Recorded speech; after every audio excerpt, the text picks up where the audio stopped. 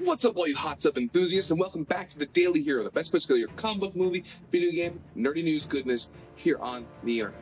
Here is today's top stories. Sony is once again going back to their golden goose in the Spider-Man franchise and actively developing a Silk TV show, rumored to be part of Amazon Prime. Now, if you don't know who Silk is, she's a relatively obscure character from Marvel Comics, having only debuted a couple years ago, but she's quickly gained prominence as she's a Korean-American character named Cindy Moon. Now, people love her look and design and aesthetic, and she's been a really awesome part of the Spider-Man comics for years now. So it is exciting to see her potentially come to either the small screen, the big screen, or your computer screen. But at the same time, Sony has a checkered background that we're all not quite certain with. Other than that, though, we do have some promise, as if Lord and Miller of Into the Spider-Verse fame are executive producing, but also Amy Pascal, who produced the Amazing Spider-Man movies, is also executive producing. So we shall see. Are you guys excited about a potential Silk series? What do you want to see happen in the show? Let me know down below. In Sean Just Can't Have Nice Things news, the Batman has shut down production yet again, as a COVID-19 outbreak has been spotted, this time on the star himself, Robert Pattinson. Now, as we currently know, he's the only one who has it, and production still has to shut down, though, for at least 2 weeks, as everyone gets it clear to make sure they don't have the deadly virus.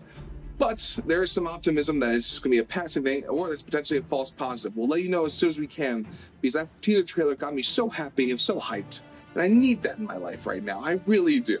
But other than that, guys, let me know what you think down below.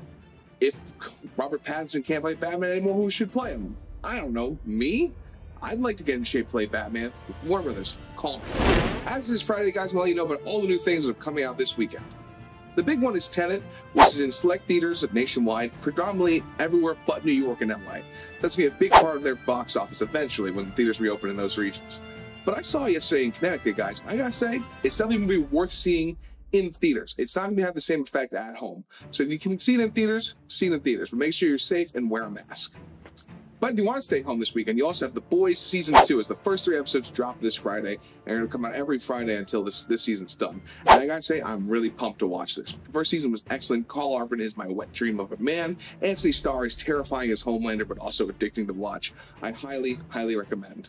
Netflix also has a new show called Away, starring Hilary Swank, which is about a voyage to Mars and the effect it has on families being separated. It sounds interesting. I haven't watched it yet. Let me know what you do, though, down below. And finally, in anime news, Blue Exorcist is also debuting its 2nd season on Netflix. Let me know what you guys think down below. That's all the news I have for you guys. Please give this video a like, share, subscribe, tell your friends, hit that notification bell, ding, ding, ding, ding, for all videos here at Hero Network TV. Other than that, guys, you can follow me at Big Bear Sister on Instagram. Follow us on Hero Network TV on all social media platforms. Look out for the Hero Network podcast. It's going to be every week from going on. You get all the insights here at Hero Network. Other than that, guys, I will see you next week.